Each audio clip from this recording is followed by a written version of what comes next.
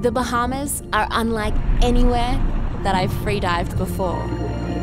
Pristine coral reefs with sunken shipwrecks hint at the colourful maritime history of this mysterious archipelago.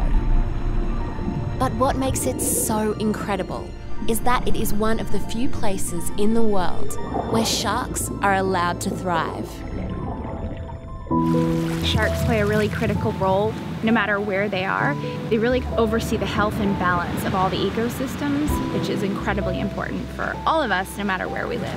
If we lose sharks, the scary thing is we don't know what will happen. There are places in the world that we have seen the negative impact. Coral reefs in particular really do start to suffer. So that's why it's critical to start, saving these animals, having these conversations, taking actions, and making more sustainable choices.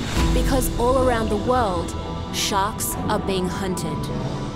Every year, over 150 million sharks are slaughtered by humans, and almost half are killed for their fins alone, eaten as a status symbol in Asia. Despite the dangerous levels of mercury contained in shark meat, they are increasingly targeted for global consumption. And now, a quarter of all shark species are threatened by extinction. In 2011, the Bahamas took action, turning their exclusive economic zone into a shark sanctuary. And now, shark tourism generates more than $100 million every year. A single reef shark is worth more than $250,000 over its lifetime, compared to just $50 if the same animal is killed and sold at a fish market. One species in particular plays a vital role in the health of coral ecosystems: the great hammerhead shark. A thriving hammerhead population keeps stingray numbers low, which allows water filter species like mollusk to thrive and prevents sediment from clouding the ocean. No wonder the Bahamas have some of the clearest waters anywhere on Earth.